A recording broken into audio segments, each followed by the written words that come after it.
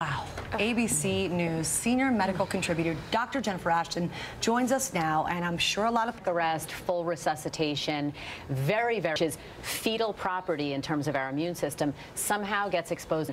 That's the first blow, almost like an anaphylactic reaction, followed by uncontrollable to clot, and fatality rate is huge. About 1 in 2 moms who term neurologic Is there any warning problems. that it could be coming?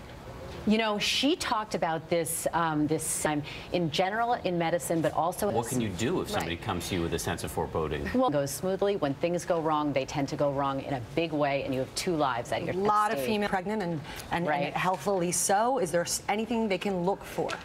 Not really. I mean, this is why we say most of the time women, yes, they can give birth at home and everything will be fine. But when something goes wrong, you need full anesthesia staff, blood bank, ability to do a full resuscitation, and that can only take place in the hospital. So as much as we don't like a lot of monitoring, that type of monitoring saved this woman's life. All right, again, it's called amniotic fluid embolism. Yeah. Really a remarkable story. A true miracle that she Both survived. of them are okay. Absolutely. Thank you, Dr. Ashton. You bet.